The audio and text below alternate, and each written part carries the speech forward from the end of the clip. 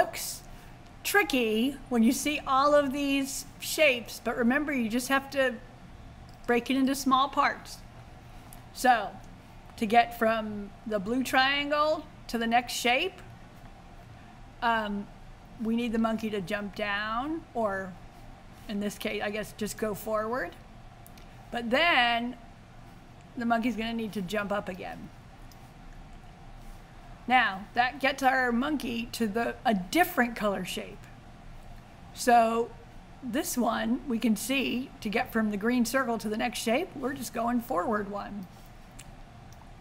Now, that works in a lot of places. You can see here there are two next to each other. So we've got two sequences of code, one for each procedure.